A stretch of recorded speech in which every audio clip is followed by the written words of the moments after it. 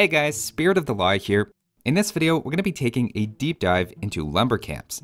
If this topic sounds familiar, then it might be because this is a long overdue revisit and expansion of what was actually one of my first video attempts ever on the channel that I never thought I did particularly well. Of course, on top of that, everyone knows the optimal time to refresh your lumber camp videos is once every 8 years.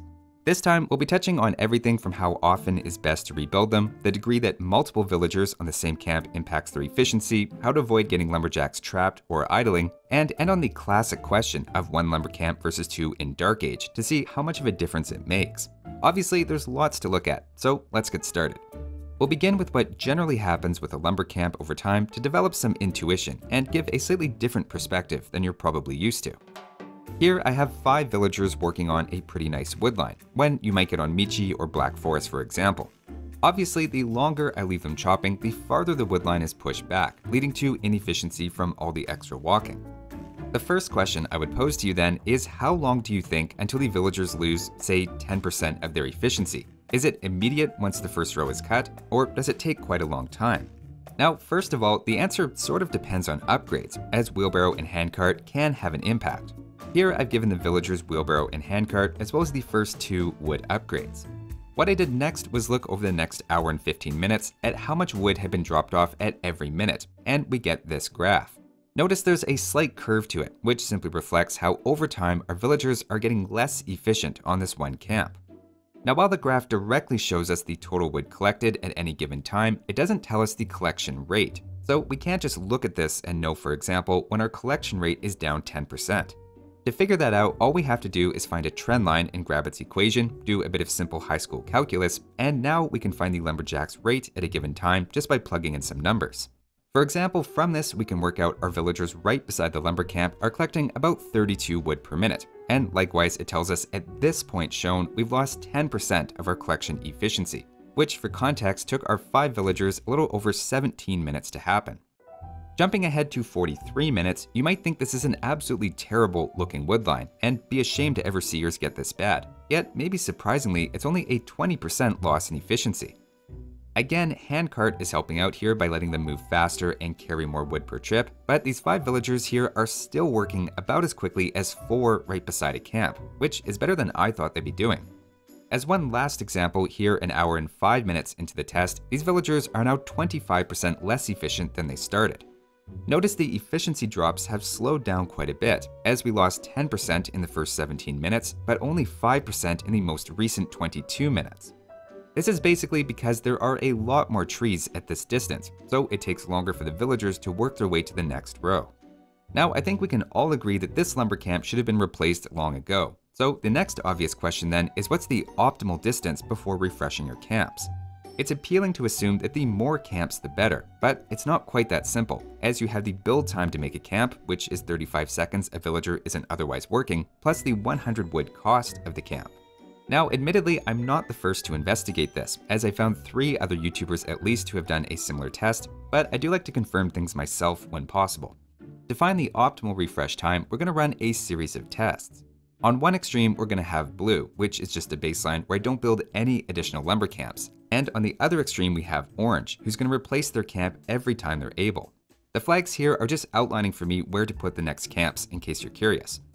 In contrast, for purple, it's a similar idea, but there'll be a 1 tile gap between the camps, and then the same thing with a 2 tile gap for cyan, 3 for yellow, 4 for green, and a 5 tile gap for red. What we'd be expecting to see is that the extremes do quite poorly, but that there's a magic sweet spot that ends up balancing the cost of new camps with keeping a certain level of efficiency. I ran the test for 90 minutes in-game, pausing every minute to evaluate whether any camps need to be rebuilt and tracked how much wood each of the players had at that minute, which I personally like better than how much wood they collected since it captures the cost of the lumber camps, and we are factoring that in. Doing it this way also gives us an idea of what's happening over time, instead of just the final result.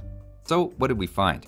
Coming in as the worst was obviously not replacing camps for 90 minutes, and there was then a steady improvement seen by adding more camps right up until the end. As others have found, the best results were when leaving a 1 tile gap between your camps, or in other words, placing a new one when the woodline has moved 3 tiles ahead. Admittedly, this is significantly more often than I had concluded in my first stab at the topic in 2015. That said, there are a few things to highlight here. First of all, the differences here are relatively modest. And for example, the difference between the ideal 1-tile gap and yellow's 3-tile gap is a drop of only about 2.5%. The other important caveat is that while a 1-tile gap is eventually the best if we look just at the final total, there are many points along the way that it's not. To see what I mean, let's take a look at where things are 20 minutes into the test. At this point, purple and cyan have built a new camp, whereas yellow, green, and red have not. And at this point in time, the new camp has not paid for itself. So in fact, purple and cyan are behind in wood despite doing the theoretically optimal strategy. Likewise, we can jump ahead to 30 minutes of chopping, and purple using the quote ideal distance is only 20 wood ahead of green, who has been far less meticulous about camp placement. This is an idea that we'll come back to when we get to the 1 versus 2 lumber camps in Dark Age debate. Though the big conclusion here again is just that a 1-tile gap is eventually the best, even if there are various points along the way that you're temporarily behind. Now that we've started though, there's actually a lot of other interesting lumber camp questions. The next that jumps to mind is how multiple villagers on one camp can impact all of their efficiency. To get at this one, I grabbed copies of the same small tree patch and chopped it with everything from 3 to 10 villagers. Of course, the more villagers, the faster it'll be cut in an absolute sense, but if villager bumping is a big deal, then their average collection rate should slow down as more added. And that's exactly what we see in a very clear pattern. This is something we'll come back to again, and the non-zero access is exaggerating the difference here, but going with 10 villagers versus 5 per lumber camp in this case dropped their collection rate by about 4%. This backs the general rule of trying to have between 4 and 6 villagers around each camp if possible. This was one mistake I made in the original video on this topic, as the main test I did back then was done with 15 villagers to speed things up, while not considering how having that many villagers bunched up would slow them down and make replacing camps look worse than it is. Another lumber-related question is how many villagers should physically be involved in rebuilding the camp itself. There isn't necessarily a perfect answer here, but consider the fact it takes 1 villager 35 seconds to build, or 6 villagers 13 seconds to build. More villagers will get your camp up faster, but are overall less efficient if we turn all of it into villager seconds. In fact, using 6 builders equates to about 20 lost wood, compared to just having 1 do it, and that's not including any walking time.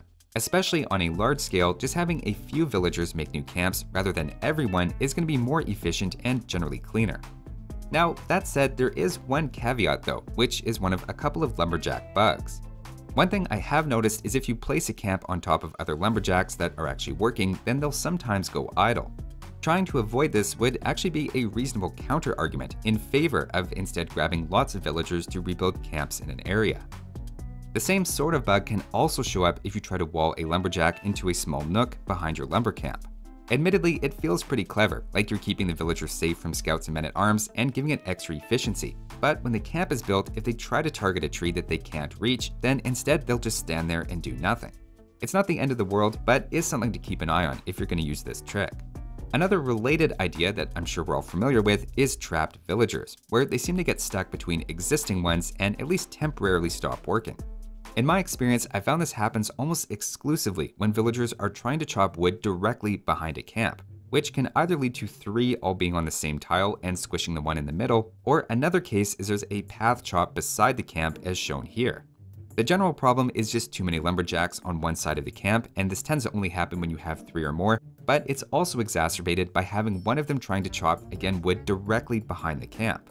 Personally, I used to be a big fan of having villagers target that spot directly as it felt very efficient, but I've started avoiding that now that I've noticed how much more often it leads to trapped villagers, and it's just something to be aware of. Now, all of this talk about trapped villagers might lead you to wonder if it's instead better to leave a 1-tile gap with camps that you build, rather than put them right against the wood line. While admittedly that does solve the problem of trapped villagers, it's generally considered incorrect, but of course we have to investigate further. Here I have 6 villagers and we're going to chop this moderately sized tree patch. I'm going to do it 3 times, once building right against the tree line like usual and adding a new camp every time we can place one with a 1-tile gap, which as we saw is the best over the long run, though it can lead to trapped villagers at least temporarily. I'll then do the test again, but this time placing camps so as to always leave a 1-tile gap between the camp and woodline where it's built, eliminating the risk of trapped villagers and making the pathing a little bit easier. Third, while doing that test, I anticipated questions about making the maximum number of camps, but this time leaving the 1-tile gap between the tree line, as it started to feel at times in the second test like it was quite a long ways that the villagers were walking. After chopping the entire patch all 3 times, the results completely supported conventional thinking, with putting the camps directly against the woodline doing the best, followed in second by leaving a 1-tile gap, which dropped the efficiency by about 4%.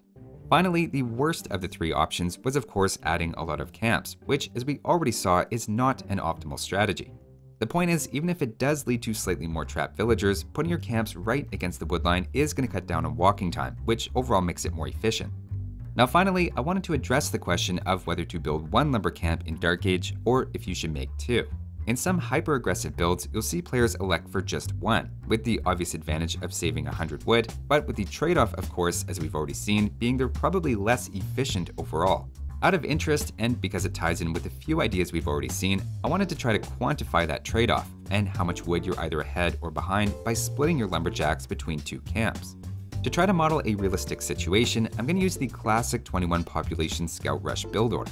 In that, villagers 7, 8, and 9 go on wood after your first 6 on sheep, and then typically your last 3 villagers made in Dark Age are sent to wood, followed by 4 being moved from sheep to wood as you click up, ending with 10 on wood in total. You then pick up double bit axe immediately in Feudal Age, and typically stay with those 10 on wood throughout, not including any straggler trees. First, I tried that with 1 lumber camp, tracking how much wood I'd accumulated over time, leading to, of course, 10 villagers on a single camp while advancing and during Feudal Age. I then repeated the same test on the same map with the first 3 on 1 camp, the next 3 on a second camp, and the last 4 villagers being split, so you end up with 5 lumberjacks or lumberjills on each camp, and again track the total wood I had every minute. So let's look at the results. Probably as you'd expect, staying on 1 lumber camp has a big advantage after 7 minutes in game going by the F11 timer, since you're saving 100 wood. Though surprisingly for me, it actually maintained an edge until 14 minutes, which is often well into Feudal Age if you're going scouts. After that point, the better efficiency of 2 camps does start to pull ahead, though not by a lot until 17 minutes and later, when it's passing around a 50 wood advantage. From this, you can definitely see why some hyper-aggressive build orders call for just 1 camp, as at 9 or 10 minutes in game, you're still about 80 or 90 wood ahead. While the basic idea of staying on 1 camp is pretty intuitive, if anything, I was just surprised it took until the 17th or 18th minute in game to see 2 camps pay off. Of course, splitting has other benefits, like a bit of extra safety from towers, etc., and 2 Dark Age camps is generally viewed as best practice by default. So that was a whole lot of lumberjack questions, and hopefully there was at least one interesting takeaway for you in that pile.